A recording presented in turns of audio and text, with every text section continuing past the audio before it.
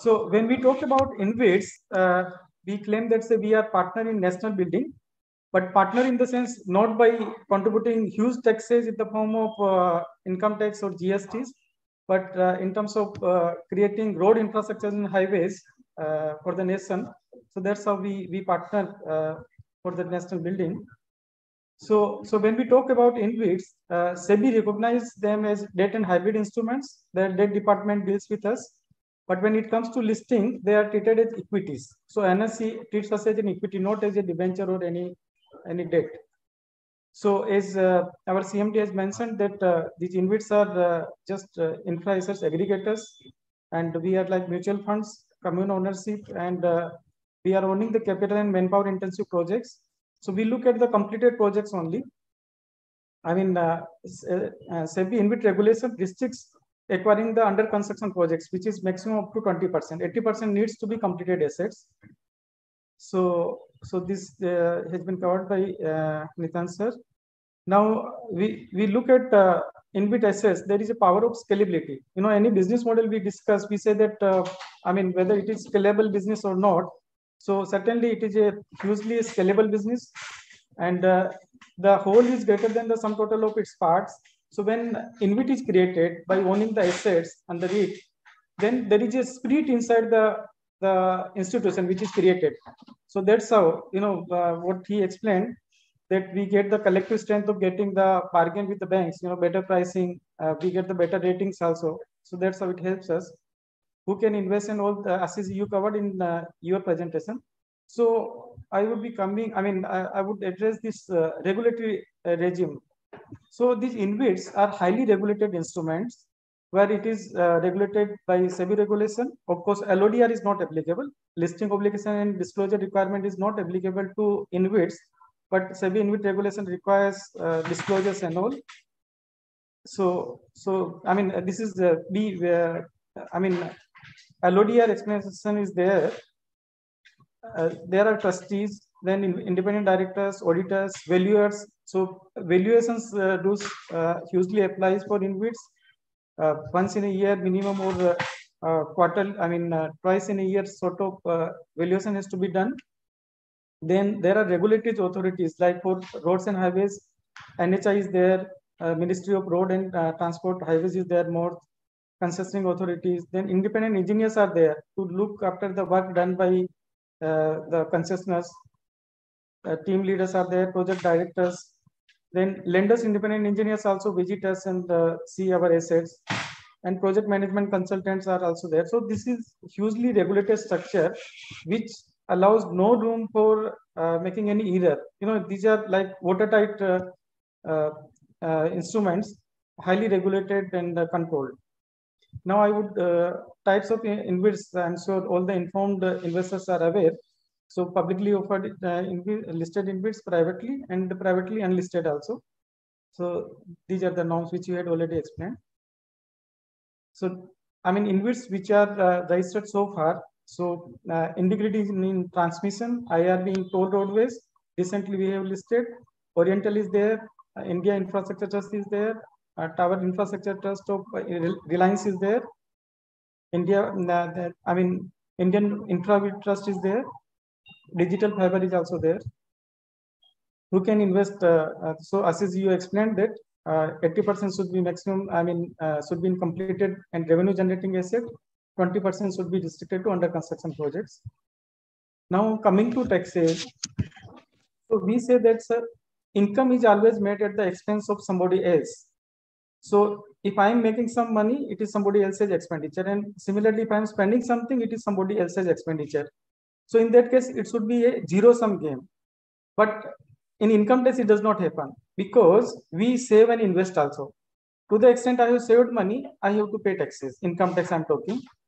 So any saving and investment attached tax.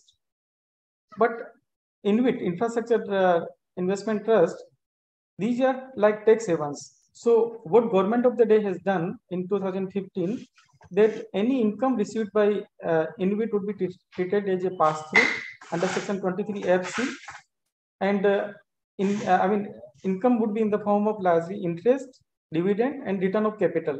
So return of capital anyway is not taxable, And in case of interest earned by it would be simply passing it on to the unit holders, and unit holders would be paying the tax.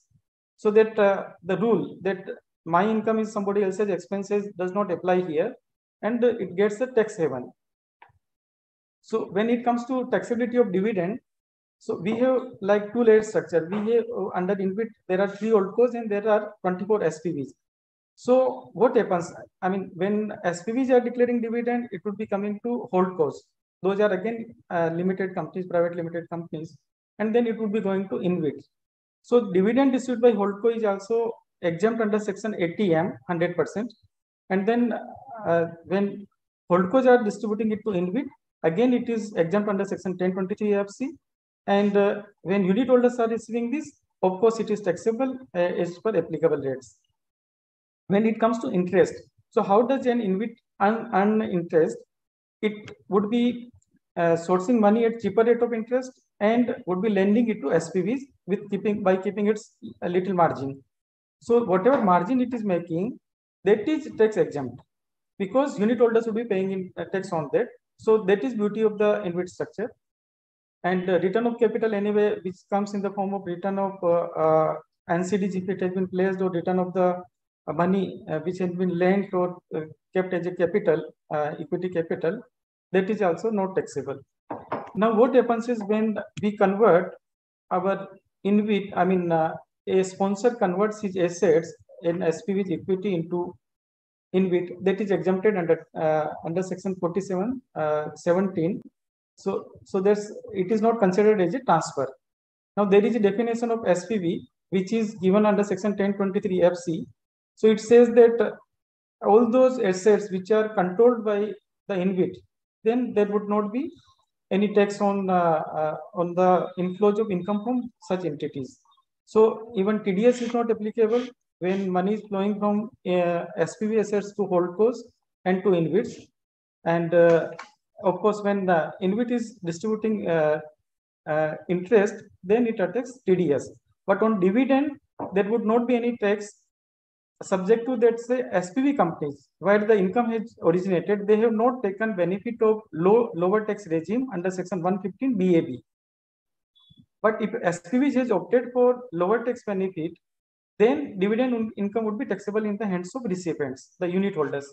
But of course, up to InvIT level, it would not be taxable. So that's the advantage. Now, what happens is when a sponsor converts his equity into units, what about the capital gain tax? So section 47 17 specifically exempts this. Even section 115 BAB exempts the book profits also, whatever, because as per Ind AS, we have to recognize all the assets on fair value. So there would be a certain gain to a sponsors. So sponsors books would also be showing on fair value. InvIT assets would be recorded on fair value. And whatever gain is accrued, that would be treated as a capital receipt. It would not attract any tax. Now, when there is a capital return, so capital return up to the face value of the assets would not attract the tax.